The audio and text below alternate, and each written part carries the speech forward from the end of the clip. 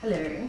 Well, I'm going to make this particularly stupid video because one of the reasons why I wanted to be in the northeast was to find the horses and milk a horse, which is what Lonely Planet have promised.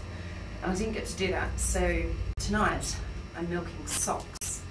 And I'm doing that because I was a bit sneaky and did the scabby backpacker trick of doing your own laundry. Which is really because I don't have time to have someone do it for me because I'm moving on tomorrow and then I'll be moving on the next day and so on. So anyway, I've took advantage of the fact that there aren't any women in Shahrud, which is where I am now, and quietly did it, just closed the door in the bathroom of the women's WC, and I've got underpants on the, oh, they're pretty good, on the heater. They're drying themselves, and gravity is making all the water come out.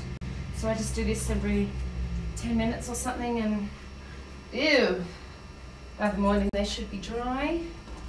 I had another jolly good day. Got the bus here, which was about 5 hours, which was 2 hours longer than I expected.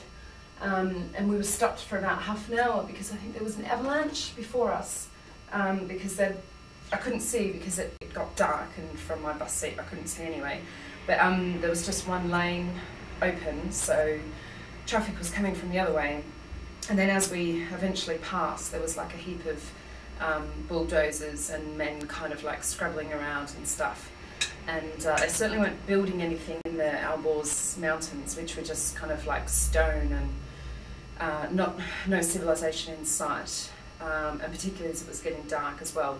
And then as we kept going down the road, I did see the avalanche sign, you know, the universal rock falling down, you know, alert thing. So anyway, yeah, I've just had a chicken sandwich, and I'm going to have an early night again, so that I can get up, go to a little village, and then get on a train to Mashhad, which is the holiest place in Iran.